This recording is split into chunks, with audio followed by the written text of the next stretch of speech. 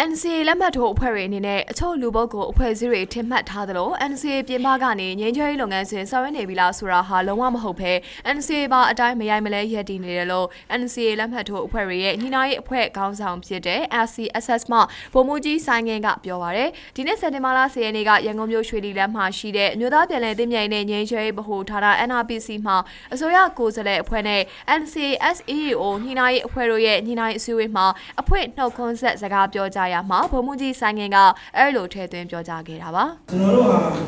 NCA စာချုပ်ကိုတာဝန်ယူတာဝန်ခံမှုပွင့်လင်းမြင်သာမှုတွေနဲ့လက်မှတ်ရေးထိုးခြင်းဖြစ်တည်လျောက် NCA မှာပြဋ္ဌာန်းထားသည့်တိုင်ကျင့်ဝတ်လိုက်ဆောင်ရွက်မှာဖြစ်ပါတယ်။တချို့ပုဂ္ဂိုလ်တွေတချို့အဖွဲ့အစည်းတွေဒီမှာ RCSS တွေဟာ NCA ပြပကနေငြိမ်းချမ်းရေးလုပ်ငန်းစဉ်ကိုဆောင်ရွက်နေပြီလားဆိုတာလုံးဝNCA တဘောစာချုပ်ပါချက်များကို EC အောင်မြင်သည့်အထိမပြတ်မကွက်အတူတကွပူးတွဲကောင်းတဲ့ပေါ်ဆောင်ရွက်သွားရင်အပြန်အလှန်တန်တိတ်ထန်ပြုကြပြီး NCA နိဒာန်မှာအတိအလင်းပေါ်ပြထားတဲ့အတိုင်းပဲကျွန်တော်တို့ RCSS ကမယိုင်မလဲအဲ့ဒီရက်ဒီနေပါကြောင်း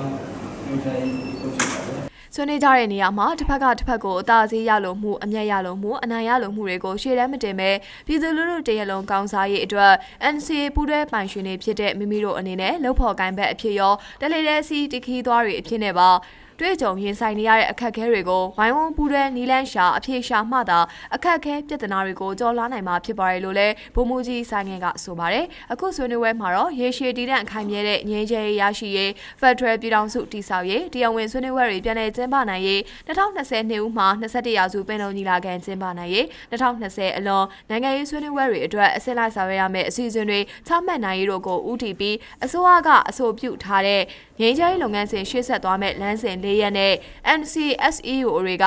အချိန်ယူပြင်ဆင်ပြုစုထားတဲ့ NCA သဘောတူစာချုပ်အကောင့်ထဲပေါ်မှုဆိုင်ရာမူပေါင်းပါအချက်တွေကိုညှိနှိုင်းဆွေးနွေးသွားဖို့ဖြစ်တယ်လို့ဗိုလ်မှူးကြီးဆိုင်ငင်ကဆိုပါတယ်အခုအစည်းအဝေးကို NCSEO ညှိနှိုင်းရေးအဖွဲ့မှကိုယ်စားလှယ်ခေါင်းဆောင်15ဦးတက်ရောက်ဆွေးနွေးတာဖြစ်တယ်လို့သိရပါတယ်